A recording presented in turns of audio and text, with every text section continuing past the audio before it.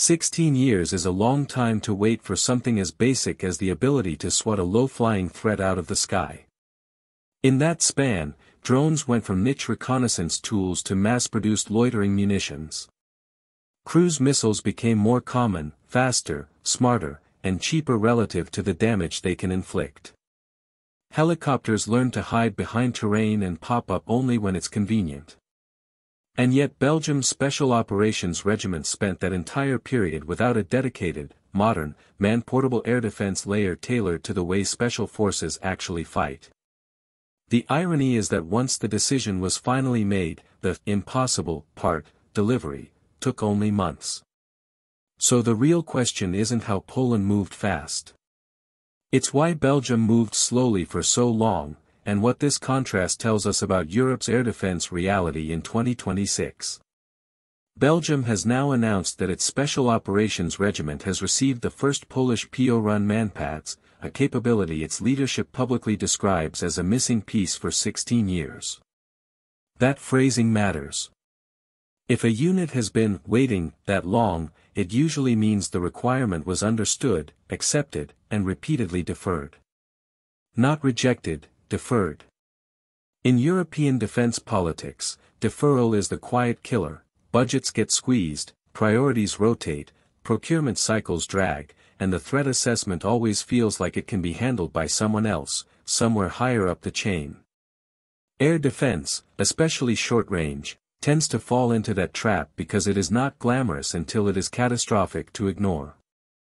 You can postpone it right up to the moment your troops are staring at a drone's shadow. Then the timeline suddenly compresses. Belgium signaled intent to buy roughly 200 to 300 launch units in May 2025. The contract followed at the end of July. And by December, the first Piorun systems were already in the hands of special operators, 7 months from the public intent to first delivery, and roughly 5 months from contract signature. In a sector where a year can pass just to validate paperwork and production slots, that is not just quick, it is almost disruptive. And that speed is the story, because it hints at something Europe has been relearning the hard way: industrial capacity and political will only look slow until someone decides they are allowed to be fast. Look at what Belgium reportedly ordered in this initial tranche, about 40 launchers and several hundred missiles for around €137 million. That is not a national air defense shield, it is a focused capability injection. In other words, Belgium didn't try to solve everything at once. It tried to solve a specific problem, giving a highly mobile regiment the ability to defend itself against the most common and most lethal threats at low altitude, without calling higher echelons and waiting for a larger system to reposition. For special operations, that autonomy is the difference between operating and merely surviving. A MANPADS is not just a weapon, it is a permission slip to operate under contested skies, at least enough to force an enemy to respect your presence. So why Piorun, and why now? Because Poland is one of the few European countries that treated short-range air defense as a production problem rather than a boutique procurement. The reported annual output, over 1,300 Piorun units, changes the logic of delivery. If you are producing at scale, a Belgian order of 40 launchers and a few hundred missiles is not a multi-year burden, it is a manageable allocation. That is the industrial base advantage in plain terms: capacity turns urgency into scheduling. And Poland is not stopping there, it has signaled it can expand output by another couple hundred units and is building additional facilities intended to further increase production. Even if you debate the exact comparative numbers, the broader point stands: in Europe, fast delivery increasingly belongs to whoever already made the decision to manufacture in volume before the next crisis headline. There is another, less obvious reason why this delivery could be so quick: availability. High-volume production often creates buffers, completed units, components, or missiles that can be redirected if a customer is ready to sign and pay. That is not magic, it is what mature supply chains do when they anticipate steady demand. And demand is not theoretical anymore. Ukraine has turned the low-altitude air defense fight into a brutal laboratory, and Piorun has been part of that ecosystem since early 2022. Every successful interception, every report of countermeasure resilience, every battlefield lesson about seekers and fusing feeds back into credibility. In defense procurement, credibility is currency. When a weapon has real combat reputation, bureaucratic friction tends to soften, because fewer people want to be the ones slowing down a proven solution. Technically, Piorun sits in the sweet spot for what many European militaries suddenly need again. It reaches out to roughly 6.4 kilometers and can engage up to around 4 kilometers in altitude, with a multispectral seeker designed to resist decoys like flares.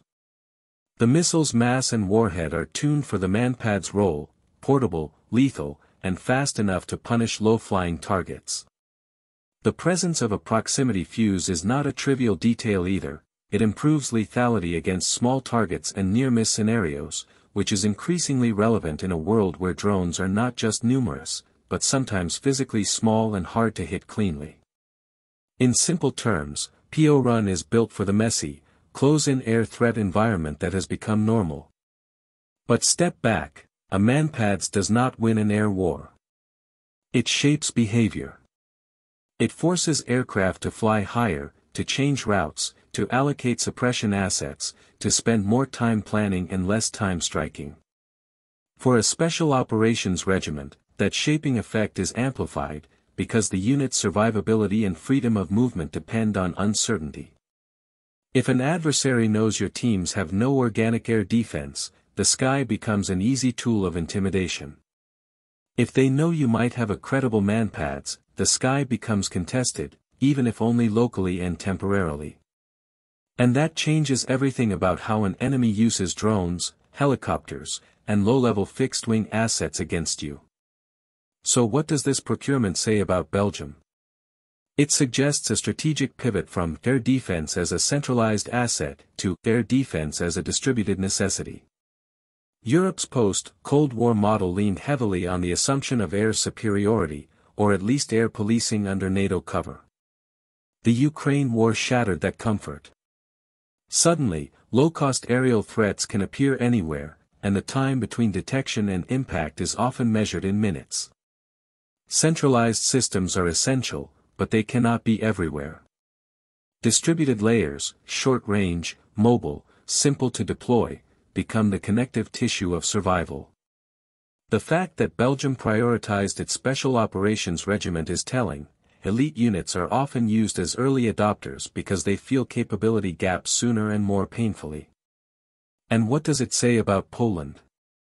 It reinforces that Poland is not just buying security, it is manufacturing it.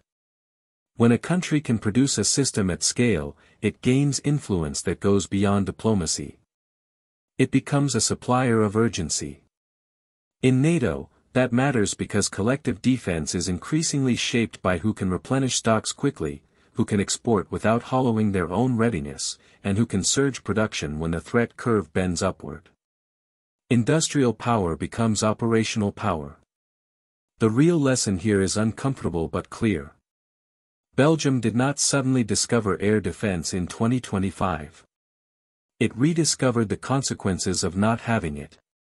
Poland did not suddenly become fast, it invested in being ready to be fast.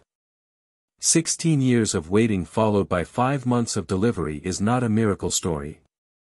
It is a case study in how modern deterrence works. The battlefield rewards whoever aligns strategy, procurement, and production before the clock starts. And the clock is already running for everyone else. The question for Europe now is simple: how many other 16-year gaps are still sitting quietly in force structures, waiting for the next crisis to expose them?